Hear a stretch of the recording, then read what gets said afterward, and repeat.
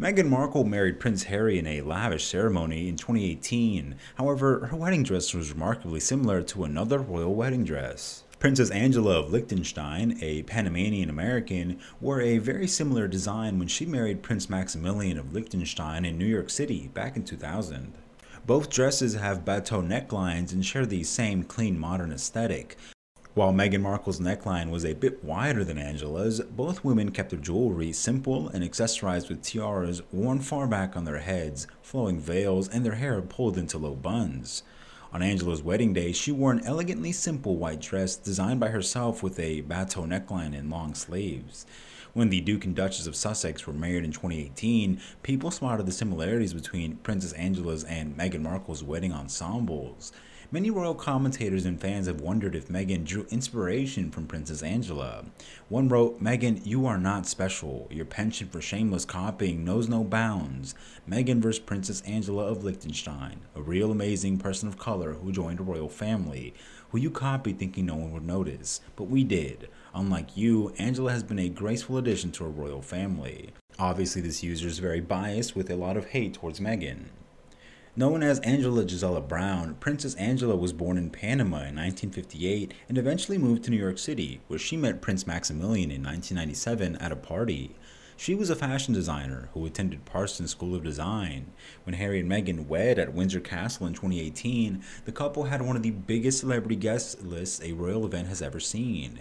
While the celebration of love was a universally joyous occasion, one A-list celeb has revealed for her it was a nightmare. Amongst the star-studded crowd was Meghan Suits co-star Patrick J. Adams and his wife, Pretty Little Liars star Troian Bellisario.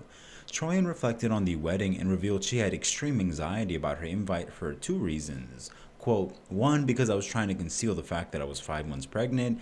I was absolutely positive that it was going to be revealed. The second reason is a little more surprising. I also had extreme anxiety about, what are they called, those hat things?" Troian was daunted by the headpiece and what type of message the wrong choice would send. They look ridiculous unless you're in the 1930s. You could get one that is an absolute piece of art, but then are you being too vain and trying to call too much attention to yourself? Or if you get a fascinator that's very small, are you not going for tradition? I'd never needed a fascinator in my life, and here I was trying to walk this tightrope of don't go too big and don't go too small. It was a nightmare. In November 2018, just days after the couple returned from their successful tour to Australia, it was reported that Meghan had thrown a tiara tantrum shortly before her wedding. This was said to be because the tiara she wanted to wear was not available. Prince Harry was reportedly irate when his fiancée did not get what she wanted. Andrew Morton, author of Meghan, a Hollywood Princess, later wrote, "The Queen's formidable dresser Angela Kelly, who is the guardian of Her Majesty's jewelry, is said to have informed the Duchess of Sussex that the certain security protocols had to be adhered to in order to access the priceless piece.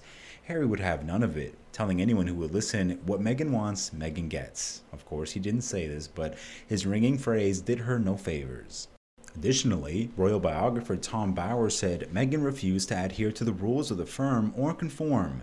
He pointed out how when Hussey and other close companions of the Queen visited Meghan in Nottingham Cottage to offer help and advice, accordingly they demanded she join their society with unquestioned loyalty to the crown. However, it was evident that Meghan was insistent that she would not allow Buckingham Palace to shape her.